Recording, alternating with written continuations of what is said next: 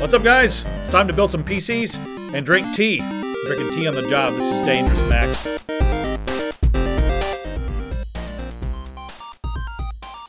All right, everybody in Deutschland. What's up? I get a lot of emails from Deutschland, and I get a lot of emails from the UK. I get some emails from India and a lot from Australia as well, but the most this last month were from the UK and Deutschland, everyone asking for a specific build just for them. So what I'm going to do is I'm going to do a mid-grade build, like well under 1,000 euros, actually around 700 or 800, under 1,000 euros. But I'm going to give you guys an Intel option, and I'm going to give you guys an AMD option, because right now there's some really cool ways you can go, you know, with both options. Now, one thing that's nice about the Intel option is you get a little bit more speed, but it's more expensive. So let's start off with my choice for CPU and motherboard for the Intel option. For the CPU, I'm going to grab an i5-3570K. It's around 210, 211 euros. Or you guys can look for a 2500K on sale. I love the 2500K because it runs a little cooler and you can push it a little farther, and it's about the same speed. There's pros and cons to each, but I usually go with the 2500K, play with both of them, but either one of those you can find at a better price, grab it. If 3570K is $1 cheaper, grab that one. I don't know. Either way. And then for the motherboard, grab the ASRock Z77 Extreme 6. It's pretty loaded. You get a lot of features with this thing. More SATA 6 ports than most in that price range. You get like 4 of them as opposed to 2 that most of the Z77 motherboards have in that price range until you start spending a couple hundred on your motherboard. But that's like 160, so 160 euros, and you're good to go.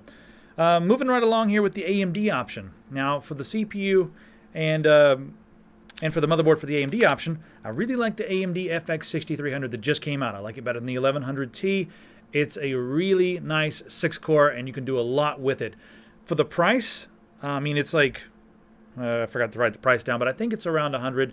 Actually, I don't think it's out in Deutschland yet, but everybody, keep an eye out for it. You'll see it coming out very, very soon. It's brand new, and there's a lot you can do with it. So I condone that part. It's not as fast as the Intel, but it's a lot less expensive. And if you're in, you know, if you're on a budget, it's a very good way to go. All right, for the motherboard, I'm going to grab the ASRock 970 Extreme 4 ATX AM3 Plus motherboard. It's another loaded motherboard. Now, one thing I like about the AMD motherboards, they seem to be more loaded than the Intel motherboards. You get more SATA 6 ports. You get tons of USB 3 options. They're just really loaded. So I like that a lot. And for the CPU cooler, if you guys want to get an extra CPU cooler, I keep recommending this one because it's so inexpensive. I mean, these are like, actually, they're 41 euros over there, so they're a little more expensive over there than they are here in the States. I got this one for like 22 US dollars, which is, I mean, pretty much free. Okay, fine. I mugged a guy outside, and I took this and his boots. And Max is wearing his boots because they were too small for me. How do you like those boots, Max? Comfortable. I'm glad the guy had an Evo, 2-on-2 Evo on him, because I needed one of those as well. It was a good score, everyone. I have no idea. Let's talk about RAM, shall we? There's a lot of good options as far as RAM goes. You want to try to get something that's like 1.5 volts. For these motherboards, because those motherboards, the RAM is like basically hooked straight into the CPU, and the CPU can't handle that high voltage memory anymore. So try to keep it around 1.5 volts if you can. I found some Corsair Vengeance 16 gigabyte kit. It's 2 8-gig sticks, and it's 1800 megahertz, and it's less than 100 euros. So I'm going to go with that. And one thing I like about that is you have 2 8-gig sticks. Therefore, you can upgrade in the future and have 32 gigabytes of RAM if you're doing video editing or something like that. So a very solid way to go. For the storage, I'm going to grab a solid-state drive and put my money there, because most of us, let's be honest, most of us have a mechanical drive laying around somewhere or in a system. You guys can use that for storage. I'm not going to recommend mechanical drives. I know you guys have them. I mean, if you really need one, send me an email and I'll recommend one for you. But for these videos, we're going for speed. So we're getting a HyperX 3K, a Kingston HyperX 3K, 120 gigabyte drive. And that one, again, is less than 100 euros. So cannot go wrong there. The thing's freaking fast. It's like 550 read and 530 write, or the other way around. I don't remember. It's just freaking fast. And that's all there is to it. For the video card, Asus Radeon HD 7870. I keep recommending the 7870. It is like the sweet spot for performance. It just flies. And it beats anything else that I can find in this price range. Of course, if you want to spend some more money, you can get a GTX 670 and do really well, or you can get a 7950 and do really well. Or if you want to go crazy, you can get a 7970. But I was running that one, and that one was running. It runs warm, but it's kind of loud. Once you get in game and the fan kicks up to like 60, if you're running the stock cooler, that's loud. You need like a aftermarket cooler. So that Asus does have an aftermarket cooler, and I like that. It'll keep things nice and cool, nice and quiet, and it can max out just about any game at 1080p. Maybe not Crysis, but it can max out in most games at totally playable 30 to 60 frames a second. For the case, let's grab the Fractal Design Arc Mini. Like this case a lot. There's also several other different cases you can look at out there, like the NZXT Tempest 410. Just take a look at those cases. They're very nice for the money, so you guys can pick either one you want. I'm not sure if the Tempest 410 is available in Deutschland, but if it is, it's a very good way to go. The Fractal Arc Mini is around 100, and it's just loaded. You got a lot of room when you're working with that one, and that's something I like. There's also a lot of room to route cables behind the motherboard tray, so I totally condone that one. We've got a couple of them here in the building, and they're quite nice.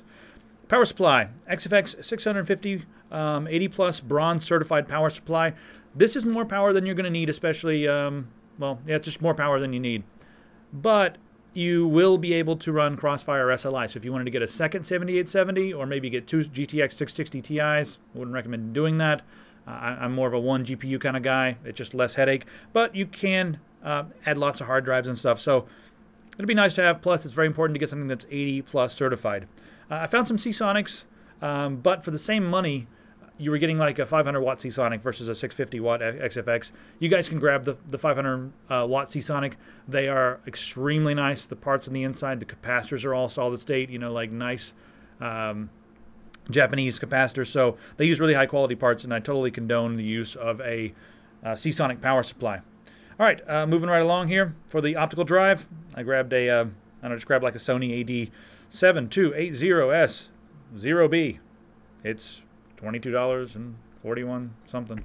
It's like $22.41. That's in euros again. So that's it. That should kick the ass of any other system in that price range. And like I said, what you have to figure out is if you want to spend the extra money to get an Intel or if you want to get the AMD. There's also the new 8350 that just came out, and those are quite fast. They're not quite as fast in gaming as the similarly priced Intels, and that's why I kind of recommend the 6300 if you're a gamer. But these are really good for productivity and very good for rendering. The 8350 is really good if you're doing those things. So you can consider that one if you're doing that kind of stuff. But if you're just gaming, there's no reason to spend the extra money. You may as well get just like a 4300, FX 4300, or an FX 6300, or spend the extra money, like I said, and get the i5. So with a lot of talk there, guys. And thank you guys for sending me emails and requesting a video. I always like to take look after our audience. Our German audience is awesome. You guys send so many emails. Some of you guys have even said, "Hey, dude, come over and hang out." Sure, I'll be right over there. We'll hang out, drink some Advent tennis. You better have some in your fridge, because I will drink it. Yes. Germany's like the most beautiful place in the world. Maybe we'll move over there one of these days. After the feds, catch our scent, we'll call you guys up, and we'll see you guys in Germany. They're always looking for us. Why? Because we tell the truth, and they can't handle that. People hate when you tell how did this? I'm sorry. let's just end the video. Thanks for everything. Thanks for donating on Chip In. You guys are awesome, and thank you guys for turning off ad block. Since then, we've been able to eat. Like, oh my God, they turned off.